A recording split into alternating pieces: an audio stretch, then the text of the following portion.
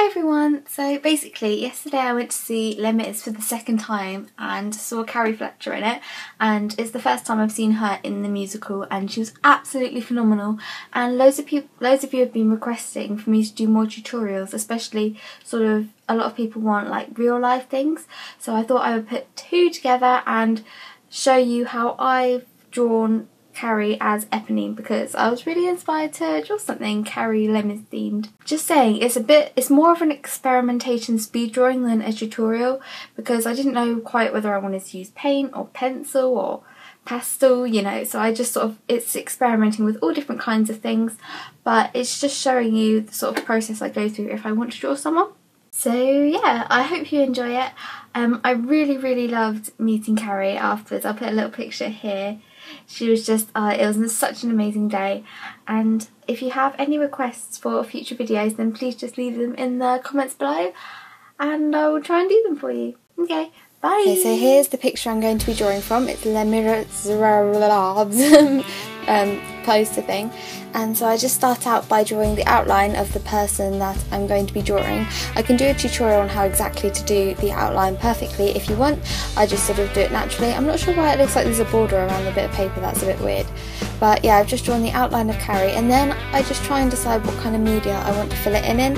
So as you can see, I started with a bit of paint and then I moved on to marker, and I just sort of kept changing my mind, but it's fine, it's good to experiment, even though it goes a bit horribly wrong in a minute, but you'll see. So yep, just filled in the bits, and then I'm using pastel pencils to shade in the hat. As you can see, pastel pencils blend really easily and they're just really good to work with, except from where you've been using paint on ordinary paper. As you can see, I've made a bit of a rip in the cheek, but it's fine because I'll just sort that out later. I'm just sort of trying to go with it, but the paper keeps sort of rubbing away, as you can see, so it looks like she's got a big wound when she hasn't, so sorry Carrie. And now I'm just filling in bits like the eyes, more of the hat. I'm adding more paint and sort of pencil and just middling it all up together. At this point I was really wanting to start again because I was just like, look at it, it's just a mess. But this is just an example of why you should stick through and persevere, because I think it gets a bit better. Hopefully it will. So yeah, I'm just painting in the sleeves, following the reference picture that I've got, which is just above me, you can't see it on the camera, and doing the hair. Normally I pay quite a lot of attention to the hair, but I really wanted it to look sort of messy and rough in this, because that's sort of Eponine's character and her lifestyle, I guess.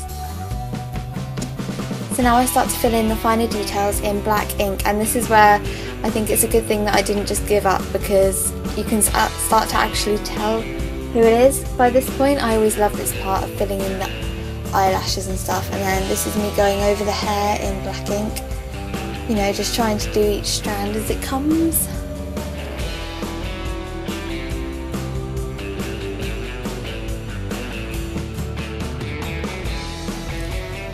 I love Carrie so much, she's so beautiful.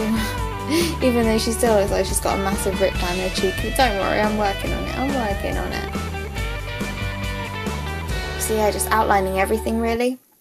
Now I decided to paint the background in kind of blacky grey with these watercolours. It's just ordinary paper, and so that's why it doesn't look very spectacular, but I still think it gives it a bit of atmosphere. And then I'm adding some highlights to places like the hat, the hair. I think I do some on her coat, her face, try and sort out her blimmin' cheek, you know, just little bits.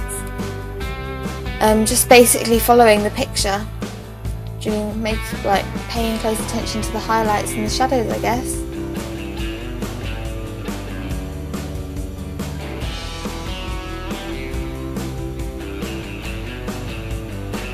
Fun fact, my sister's watching Les Mis right now, I can hear it.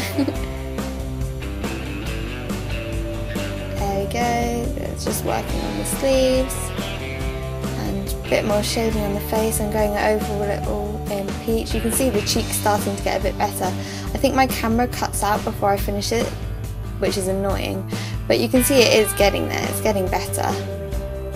And it's right about here that my camera cut out and I didn't realise, so sorry about that. But I've inserted a picture here of what the final one looked like. So I hope you enjoyed this video. Thank you very much for watching, and if you haven't seen Les Mis already, you should go see it because it's amazing. Okay, thank you, bye!